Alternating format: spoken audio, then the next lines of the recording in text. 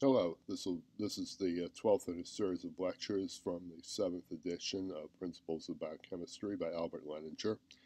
Today we'll be discussing enzymes. This will be an introductory talk. We will address specific enzyme systems and more particularly the linear kinetics of catalysis and the equations that have been built up around this particular topic. But today we're going to be looking at nomenclature exclusively to make sure that we're all on the same page. Enzymes are the bioorganic means of achieving catalytic change. A catalyst, by definition, is any entity which lowers activation energy in a chemical reaction. In organic systems, oftentimes this is done by using a small amount of metal, whether it's magnesium or less commonly iron. But in this particular instance, we have bioorganic molecules of various sizes, and these are called enzymes. So two conditions for life are postulated.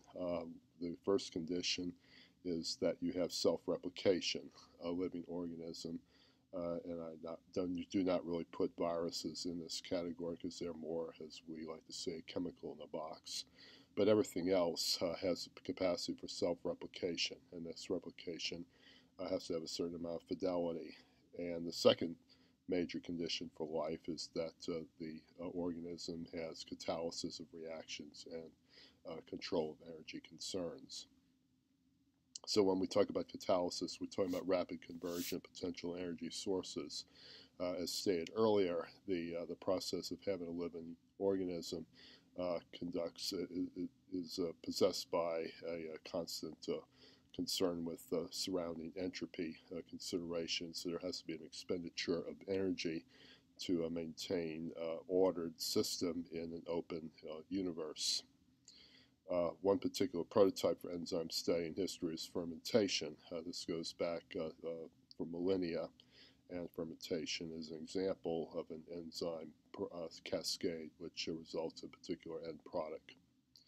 Nearly all of these are proteins. There are some RNAs which also are utilized in enzymatic capacity, and this has some sort of evolutionary consideration, but that's a talk for another moment.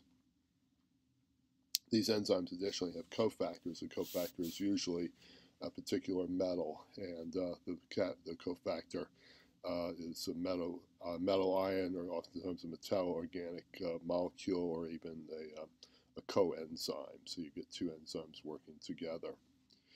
The enzyme nomenclature, we put the suffix ASC, ACE, at the end of the name of the enzyme, and the prefix is usually the substrate, which is a reactant, or some sort of class of activity. And by definition, there are 6 classes which are either part of the nomenclature or they are understood as process of the reaction. So we have oxidoreductases, which are a particular electron transfer. You'll see this in oxidative phosphorylation. Transferases transfer from groups. Hydrolases transfer a group to water. Lyases eliminate the single bond to form a double bond. This is often prominent in certain bioorganic pathways of catabolic reactions, where you're breaking down substances to form energy with water and carbon dioxide as byproducts. Isomerases have transfer within a group, and ligases join and form single bonds. This is another representation of it right here. Oxidoreductases transfer electrons, hydride ions, or protons. Transferases are group transfer reactions. Hydrolases, again, hydrolysis reactions, which transfer functional groups to water. Lyases are cleavage of carbon bonds, of carbon-oxygen bonds, carbon-nitrogen bonds, or other bonds by elimination, leaving double bonds or rings in addition of groups to double bonds. Isomerases maintain the same chemical structure, but there are transfers of groups within the molecules to yield isomeric forms. And finally, ligases form. They're pretty much the antonym of the alliases, they form carbon-carbon, carbon sulfide, carbon oxygen, and carbon nitrogen bonds by condensation reactions coupled to cleavage of ATP or similar cofactor to drive the reaction. So when we talk about the enzyme nomenclature, conceptually, organisms have substrates, which is the reactant moving in space with the orbitals in arrayed forms, whereas the ability to get a reaction occurs when getting these substrates to overlap and approximate their orbitals in order to get the electron pair transfer in order to facilitate a chemical reaction. What the enzyme does is essentially bring these substrates into apposition with each other, and this lowers the activation energy. On the enzyme, we have the active site, and that's where the particular reaction takes place between the substrates, and the end molecule is called the product. So we have S as the substrate, P is the product. There's a transient complex, which is the intermediate state reaction. We postulate this as part of the kinetics. It is an entity which is eliminated in mathematical equations, but it does form an intermediate and can further break down a reaction into a two-step procedure, with the first step culminating in the transient complex. The second step is the complex producing the products. Catalysis affects the rate of reaction, but not its equilibrium state, and it lowers the free energy of the reaction. This is what the enzyme does. That's what any catalyst does. And the activation energy is lowered. It is the difference between the energy levels of the ground state and the transition state. So when we look at this process, we have the ground state, which is your substrate. The free energy that's occurring increases until you get to the transition state, and then it drops down to a lower energy with the ground state. This is the delta G, the Gibbs free energy that occurs in the process of going from the substrate to the product, and the total change over from the ground state is this magnitude here, and the delta G of the reaction is right here at the end point of the product. So the reaction coordinate progresses from left to right from the substrate to the product, and these are the changes in the free energy that occur. We talk about the reaction intermediate, which these are substructures occurring in the process of a chemical reaction, and the rate limiting step is the step in a reaction with the highest activation energy. The activation energy is a barrier to spontaneous reaction. So you can get a spontaneous reaction, but you still have to have the activation energy, and the enzyme lowers this activation energy, but again, you have to sometimes you have to have an input of energy in order to facilitate this step to occur. Enzymes enhance the rates by anywhere from 5 to 17 orders of magnitude, and we talk about an equilibrium state that occurs between the substrate and the product, with the equilibrium constant equivalent to the concentration of the product over substrate at equilibrium. So these are discrete concentrations that occur for both of these entities, and that defines the equilibrium constant. When we look at the Gibbs free energy of the reaction, we make delta G equal to minus the R times the temperature natural log of the equilibrium constant, where R is a gas constant. This is the number, and the standard temperature at Kelvin is 298 degrees Kelvin, which is equivalent to 25 degrees centigrade.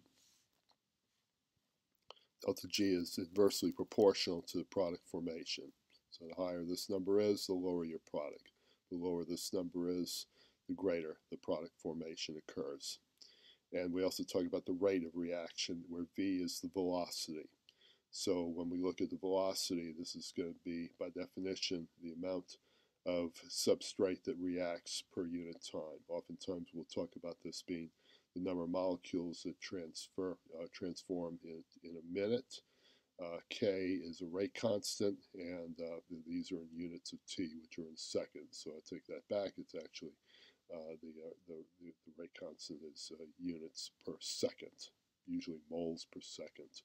So this is an equation that occurs, and when we talk about first order reactions, we're looking at 1 mole of substrate. If there's a second order, if there's a second substrate involved, then we talk about a second order reaction. That's the powers to which these numbers are. So this is 1, this is 1, it's a second order reaction for 2 reactants. The specificity of binding site was thought historically to be a lock and key mechanism, but not quite that. It is the transition site requires breaking of weak bonds. So as I stated earlier, when you're trying to approximate the substrate reactants with overlap of the peripheral orbitals, which are usually the d orbitals in biological systems, you can have transient covalent bonds form. It's not quite a lock and key mechanism. It's not the way to visualize that. Because if you have perfectly bound substrate, it would not necessarily proceed in reaction. You actually have to have a different process going on, which relies on the energy intermediates that occur earlier in the process.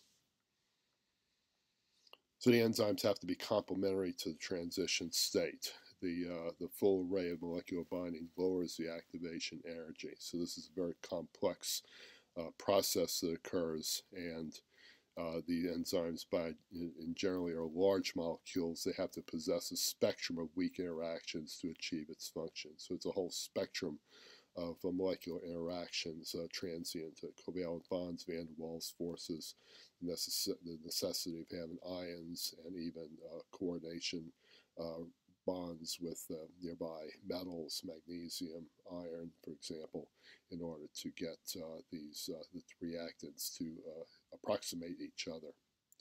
So, and for specificity, this is a more general term, but we say that the substrate structure has an absolute complement to the binding site. This means that you have an enzyme that may represent or recognize the R configuration of a molecule, but not its stereoisomer, which is S, or vice versa. What are the barriers to reaction? One is, of course, the entropy reduction. The trend is to increase entropy. So reducing entropy is what happens when you are creating increased order in the system, and this is not the way that systems want to go. So there has to be an energy expenditure in order to get this reduction and get the molecules in proximity. Also, as the substance reacts, as desolvation. These substances are surrounded by water molecules, and water molecules, by necessity, have to eliminate their association with the substrate as the substrate interacts with the enzyme in question.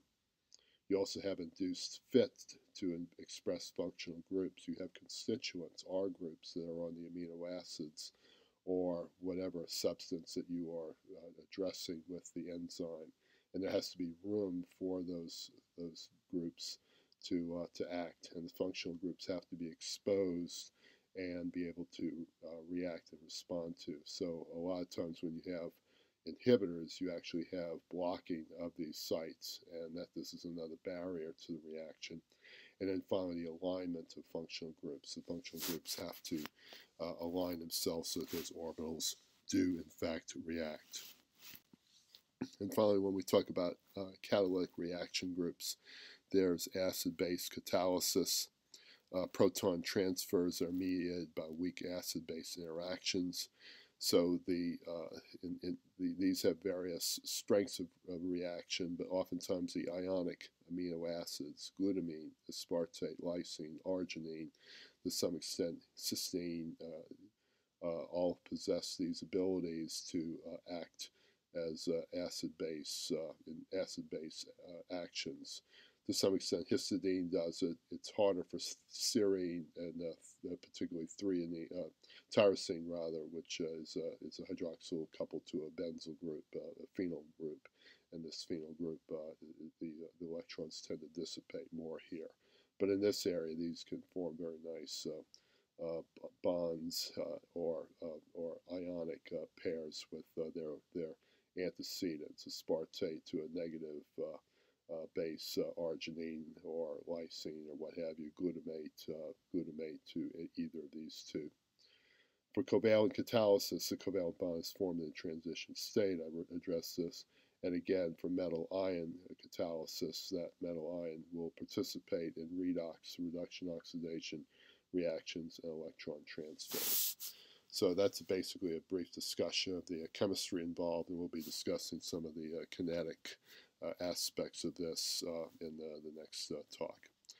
Thank you very much.